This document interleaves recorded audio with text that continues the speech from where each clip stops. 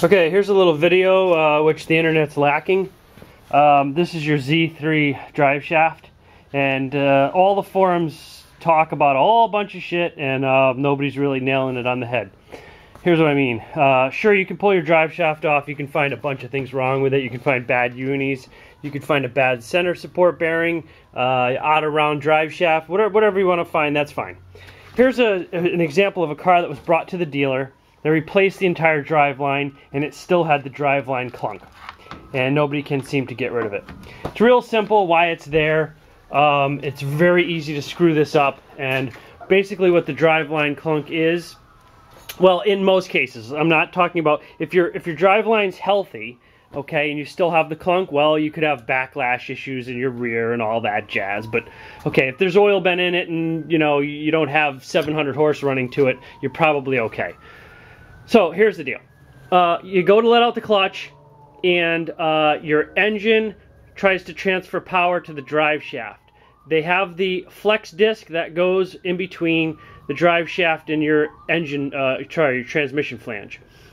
What happens is the transmission flange tries to push in a counterclockwise direction.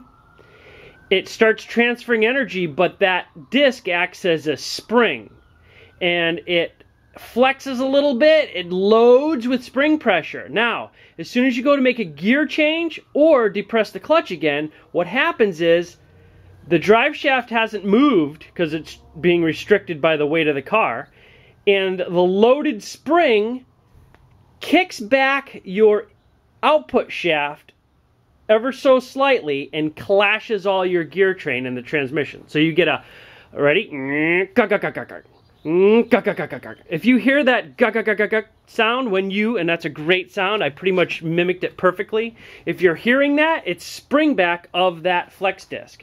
Now, we found this installed from the dealer incorrectly. What do I mean by that? Here's why.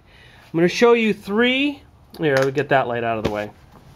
Each hub and drive shaft occupies only 3 bolts. So let's say your drive shaft is here, here, and here. That means your transmission is here, here, and here. See how that works? Okay. Now notice there's grouping here. This is important. And a lot of the instructions actually only come in German, so it's hard for you to understand what they're trying to tell you. But what you have here is a certain way that this needs to go on. Now, I told you everything goes in a counterclockwise direction as you're looking at the back of the tranny. So let's say we're looking at the back of the tranny. And if we give this the transmission, these 3, and give this the drive shaft, we have a problem. Because we have a compressive force. We're trying to travel this way. We're compressing over the thin part. So this turns into a bag of mush. It compresses to shit, okay? And completely, you got this huge spring because this whole area almost closes up under pressure. This is a cutout in the middle. This stretches. So you got compression here and you got stretching force here. You follow what I'm saying so far? If you don't, hang it up. You should try a different hobby. So you have a stretching going on here, pulling this apart. The rubber band effect. Now, when the person lets in the clutch, all this unwinds basically, and whack, you have your input shaft being tossed backwards. So how you're supposed to do this is like this. You'll have engine here, basically your output of your transmission, and you have your drive line here. So basically you push onto this. What happens is this little gap closes up, but now you're pushing on this whole meat. This doesn't compress. So now you have very little compression. You have the absorption you need, but you don't have a massive ton of compression. The stretching happens in here, but we don't really give a shit about that. This is just a connector piece to keep the thing unison. So basically now you have much less spring. Customer lets in the clutch, and no problems, no massive spring back. Yes, there's a little bit, but not like it was before.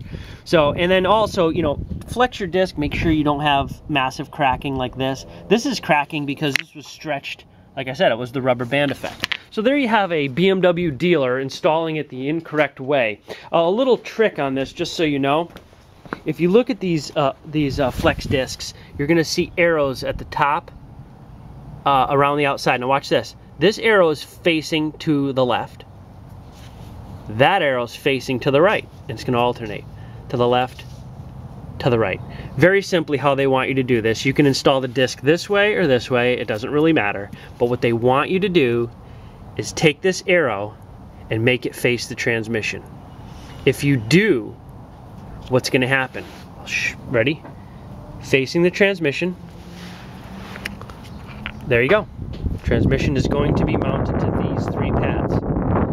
Driveline to these 3 pads. So now you have compression force when you go to take off, not stretching force. So that's how that works. Now notice if I move it one over, the arrow's facing towards the driveline. No good. So if you've done all kinds of shit and spent all kinds of money and bought a $900 driveline or the $300 rebuilt piece of shits, well, scratch that. I mean, yeah, they put new U-joints in, but yeah, 50-50. yeah. So this car was clacking so bad. It was you push in the clutch and it would turn heads. That's how bad it was. So by giving yourself a new flex disc and installing it the correct way, not like BMW dealers do, you should be all set. Okay, there's the video that everybody's been looking for. Of course, I had to actually get in here. I wish somebody had posted it for me, but whatever. Here we go. Pay it forward.